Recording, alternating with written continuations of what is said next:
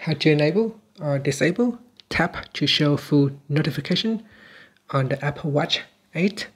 So first, let's go back to the watch face by pressing on the crown button on the side.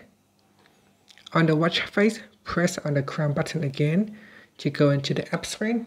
In the app screen, tap on the settings icon, and in settings, tap on notifications. Next, we go down and tap on the tap to show full notification. Tap on the toggle button to switch it off or turn it on. And so the Apple Watch can hide the full details of a notification behind a summary until you tap on it.